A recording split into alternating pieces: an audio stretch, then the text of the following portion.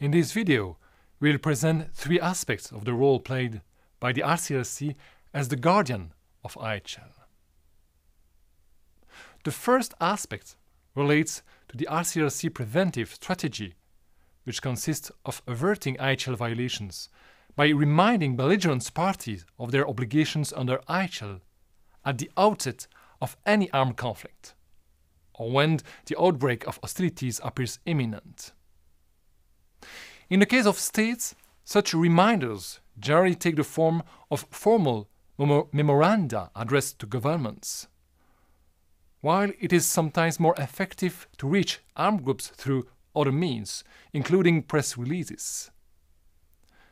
The memoranda or other forms of reminders refer to the relevant rules and principles of IHL, which are applicable to the conduct of hostilities and the protection of persons in the hands of the enemy. The second aspect of the ICRC role as the guardian of IHL relates to its action in response to IHL violations. The ICRC itself has established guidance regarding best practices for taking action following IHL violations. According to those guidelines, the preferred mode of action by the ICRC involves bilateral and confidential representations to belligerent parties. In case of violations of IHL, the ICRC will approach the belligerent party concerned in confidence and makes the appropriate recommendations.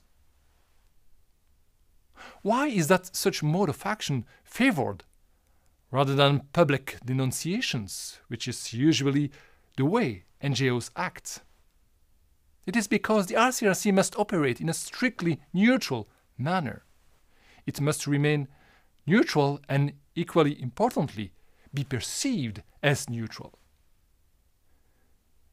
Any suspicion of taking the side of one belligerent or any controversial position taken by the ICRC vis-à-vis one belligerent is likely to obstruct its work and access to protected and suffering people. As emphasized by the ICRC itself, such policy of confidentiality is the key that enables the ICRC to open doors that would otherwise remain shut.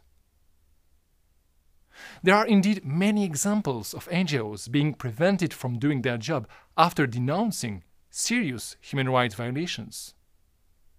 In a number of these situations, the ICRC, also aware of the violations, was able to continue having access to victims because of its confidential approach.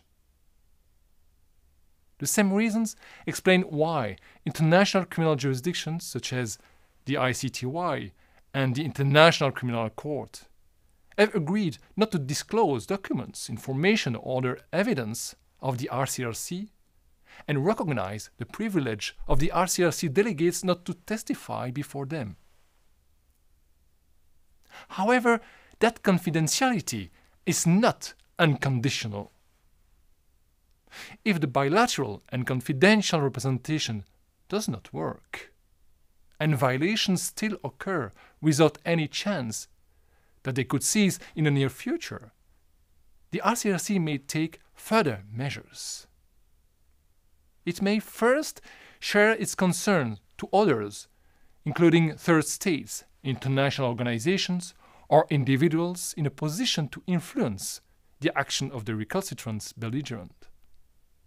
But it will do so provided that it is certain that confidentiality will not be breached. This procedure is referred to as the confidential humanitarian mobilization, and it is intended to put pressure on the belligerent party to comply with IHL. The ICRC may also publicly express its concern about the quality of its confidential bilateral dialogue with the belligerent party, or the quality of the response to its recommendations, without disclosing the exact content of that dialogue, or its recommendations and the responses to them. Finally, the ICRC may, as a last resort, publicly denounce IHL violations. It is, of course, a very difficult decision to make, which involves balancing a number of considerations.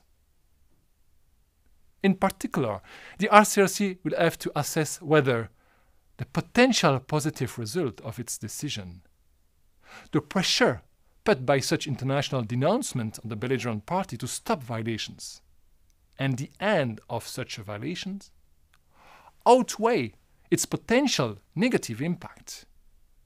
In particular, the risk of having no longer access to those suffering and of discrediting its image for other or future conflicts.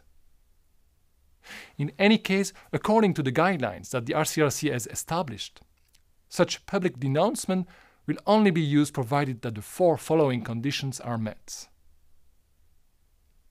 First, the violations are major and repeated or likely to be repeated.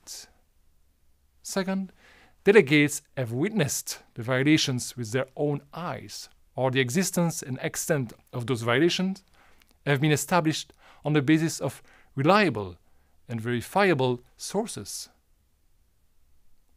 Third, bilateral confidential representations and, when attempted, humanitarian mobilization efforts have failed to put an end to the violations. Fourth, such publicity is in the interest of the persons or populations affected or threatened. The third and final aspect of the ICRC role as the guardian of IHL relates to its role in reaffirming and strengthening IHL. It indeed plays an essential role in the making of IHL in different ways. It may initiate, organize, or participate in consultations on the possible adoption of new IHL rules. Moreover, it may prepare or contribute to the drafting of texts intended for submission to diplomatic conference or international organization. For instance, the ICRC played a key role in the drafting and adoption of the 4 Geneva Conventions and the 2 1977 additional protocols. The ICRC is also involved in the clarification of existing IHL, and it has produced various documents, most often after a consultation process was conducted with experts and governmental delegates. Those documents include the ICRC commentaries to the 4 Geneva Conventions and the 2 additional protocols, the study on customary IHL, the Montreux document, and the interpretive guidance on the notion of direct participation in hostilities.